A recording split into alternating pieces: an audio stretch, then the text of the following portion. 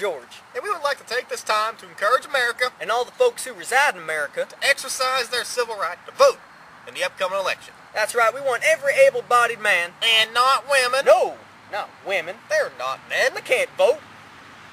Can they?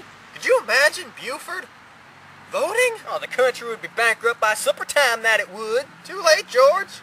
Besides, do you think they'd be busy cleaning the kitchen or squeegeeing the pond? Women.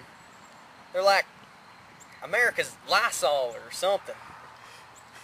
Well, anyway, about these two guys in this here election. So there's this one guy. Yeah, then there's this other guy, right? Yeah. Slightly darker. Mhm. And they're both racing against each other. Running, Bill. It's the same thing. No, see, every race has a finish line.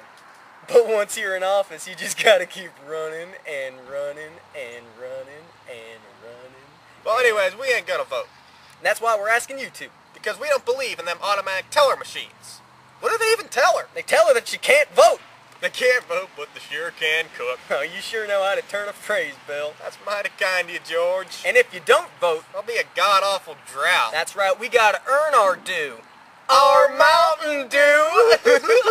Oh, Bill. Oh, George. Vote!